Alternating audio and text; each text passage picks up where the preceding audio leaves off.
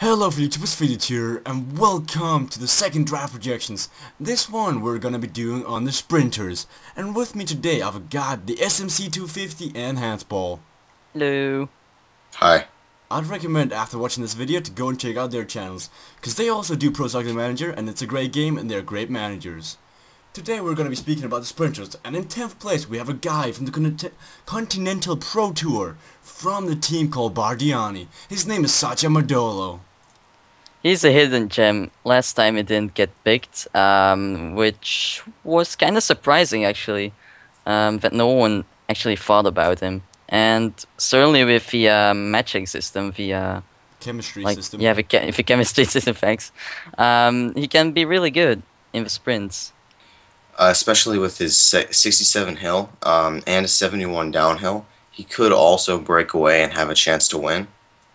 That would be some mystical AI magic. I don't know what I've never seen before, but that'd be fun. Next on the list, we've got a guy who was a leadout man last year for Astana. This time, he's probably not going to be a leadout man. At least, that would be a waste of powers. His name is Nacer Bouhanni. Certainly a good guy for in the team. Also because he can just linking up with a whole team, pretty much. You can, because he is an FDG, you can link him up with Pinot, Alfredo, Cazar, Federico, whoever you want, to be honest. The French teams, the AG2Rs and the Euskaltels, they will be very useful with the chemistry system, especially for a guy like Bouhanni. So you can bump up that terrible 58 mountain stat. Well, I don't believe there's that big of a difference between 58 and 60, but I bet you can feel it. But with Bouhanni having 72 hill and 82 sprint, 82 acceleration, if you can actually manage to link him up, that would really make a difference in the sprints. It will also help him to get more secondary stats like stamina resistance and recovery, because at the moment he doesn't have any above 70. Yeah. Okay.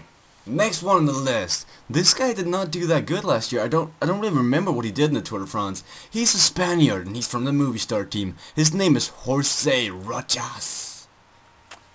I don't know where he was in the tour. I never saw him. Mainly because we were using another database probably, where he was like 74 sprint. Most likely.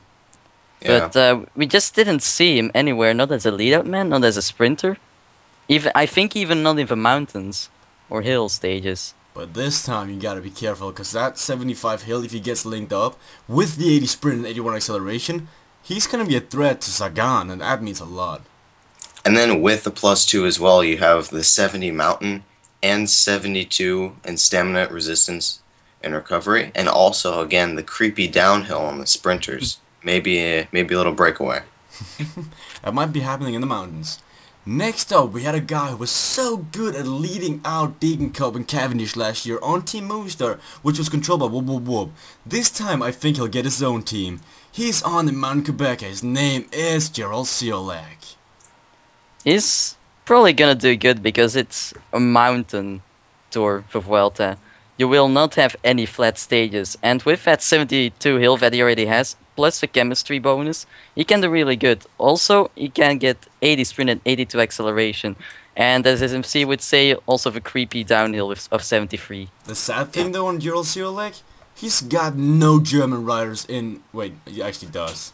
He's got stuff. He's got two, my bad, I messed that one up. He's got Andreas Staff and Martin Remmer, but that's quite... like some guys you have to sacrifice, because you're never going to see these guys in the stages. You're going to really have to sacrifice, because a 70 rated sprinter is going to hold you back, especially in the draft, even if it is the final round. He's going to, like, these guys are not even going to survive the second stage. Like, yeah, I'd watch out for these guys to abandon real fast. Next up, we had a guy who abandoned on the Alpe d'Huez. He was third in the points classification, and he didn't get to keep that because he abandoned. He's one of Handball's favorite riders, I know. His name is Greipel. Yeah, it was sad to see him go out of the Tour MLC. But, oh well, he got some nice stages. Like, he got to place himself real good in some stages. He won a stage before he abandoned, so he was lucky. But He's very similar to Juan Jose Rojas, except he does have better sprint but less hill. Still 71 downhill, very good flat. and good stamina, resistance, and recovery for a sprinter. But this time though, he's going to be difficult to match up completely, because Marcel Kittel is the only other guy who's German or in Lotto Belisol. That means you can actually counterpick him pretty bad by picking Marcel Kittel. And Marcel Kittel is not a bad rider in itself. He could lead out your breakaway and or he could be a brilliant domestique. With his almost 2-meter high body, a tall body, you can see him from anywhere, so when he reaches his arm up to get water bottles, you don't miss him. Next up on the list, guys, we had a guy who was never winning anything. He was an astronaut. It took him 21 stages to win in the MLC. His name is Marcel Kittel.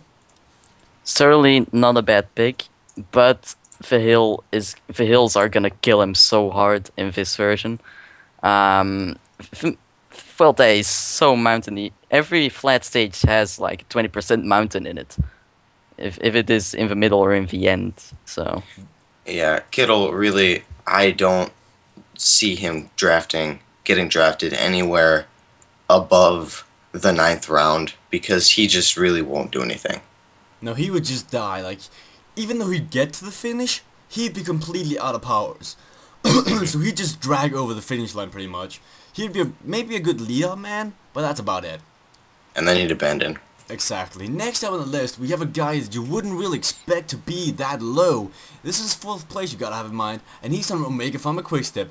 It's the previous world champion, it's Mark Cavendish. yeah, again, pretty much the same thing as for Greipel and Kittel. The mountains in this stage race are really gonna kill these sprinters. Although he's such a good sprinter, he will probably have some difficulties getting over the big hills. Yeah, he is a guy though, but what separates him from all the other sprinters on a flat road and in stage races like the Tour last year is the 77 stamina and 78 recovery. Definitely. Yeah, he that might be definitely having a matters. difficult time in the mountains and the hills, but he'll recover. Except, like, Kittel and Greipel would be feeling it the next day. Mark Cavendish would just throw stuff around in the bus and then recover those stats. Next up on the list, we have a guy that I believe Baseball Lover knows to heart. He was so disappointed to see him getting blocked, falling behind, working his zone, and if this guy would have had a lead-out train, he would have won a couple stages. Yes, we're talking about Matthew Goss. Well, this guy I'm expecting to see in the front. He did pretty decent in the Tour, I would say. He got some nice top 5 finishes sometimes, and his hill is certainly working in his favor. And just when you match him up with anyone, then you can just get a good rider there. Yeah, there's no reason not to match him up, because you have all kinds of people. Even if you just want to go for sprints, you have a Luke Durbridge, or if you want to go for time trials, maybe Luke Durbridge or maybe Stuart O'Grady. There's no excuse not to link this guy up. Yeah, that's true. But I believe that Matthew Goss, he's a good climber and he's a good sprinter, but he's just missing that last final cut. Like, if you can lead this guy out perfectly, yes, he'd win the stage, but it all depends on your lead-out train. Next up, second place, yeah. We have a guy you would have expected us to put at first place, but because he's so difficult to link up to get the maximum potential, we put him in second place. Yes, we're talking about Peter Sagan. Yeah, he was the first in the points classification just because he got over this mountain so smoothly. He went in the attack sometimes just to get some points together for the general points classification. But this time, with the linking system, there is another guy that can get better stats than him. Yeah, if anybody really wants to be that adventurous and take Gerald Ciolek, I applaud you, but you're not going to do well. It's a shame it's his older brother. I would expect it to be his younger brother, because he's so bad compared to his younger brother, but that would be a shame to be an older brother, I guess. But yes, Peter Sagan is only second because of his linking possibilities. He did do really good in the Tour de France, but we don't think he will dominate it as much as our first guy. Our first guy is Kittel's lead-up man, but in the Vuelta España, he's gonna be the main guy. Yes, we're talking about John Degenkolb. I would certainly like some people that will take Degenkolb. I took him in the first season of MLC in the Giro, and he got a lot of stage wins for me. He was such a beast sprinter, and with a linking system, the chemistry system, he can get up to 73 hill and 82 sprint. which is really good for a sprinter. He will be unstoppable if you find one of the many Germans that are also on the Argos squad. Plus the thing is, John Degenkolb was a lead-out man for Cavendish in the Tour de France. He got 3rd in the overall points classification, and he got consistently top 5 in sprint stages. That kind of scares me. When I watch a lead-out man do that good, imagine if he was on his own. I'd say watch out for John Degenkolb, because he's gonna go real fast. So, John Degenkolb actually remembers me a little bit of Greipel and Cavendish. Greipel was doing such a good job for Cavendish, and like now Degenkolb did a really good job for Cavendish. So what can he do if he stands alone? Yep. So guys, we've gone through our top 10. Do you guys have any hidden guys you would have thought, okay, maybe they could have made it into top 10, but we decided not to? I would say Tom Bonen is one of them for me. He can get up to 71 hill and 79 sprint, but still he probably can't do as good as big cannons, but he can do decent. We also saw it in the Tour de France version of the MLC that he did pretty good. I clearly remember the Giro d'Italia version where he was sprinting for every single intermediate sprint for no reason whatsoever. He was like, you know what, you're gonna see my name, you're gonna see my Belgian national jersey, and just go for those those sprinting classifications. I think some more hidden gems would be the duo of Michael Matthews and Alan Davis. They both are good hillers and sprinters, and paired with each other, they could be a lethal sprinting combination. And I have the last 2 guys who I believe you gotta watch out for. Actually, only one guy, actually. It's Chichi, or Kiki, as Hanspo has been known to say, or known to correct me on when I say Chichi. This guy is 32 years of age, and he's not bad at all. He's riding in the Continental Pro Tour. He's got 79 sprint at maximum, and he's not gonna be difficult to link up. I'd say Chichi is a good guy. I'm gonna say Chichi because that's how I roll. So watch out for this guy. He might be old, but he can definitely sprint. He's gonna have a difficult time getting over the hills. That's why we didn't put him in the top 10. But this guy in the Madrid stage, watch out for him because he can win that stage. So guys, thank you guys for watching this. Please check out Hansball's and SMC's channels. They're both awesome video makers, and they help me with MLC. What can be better? Thank you guys for watching. You have anything to say? Say it now. See you later. Cats.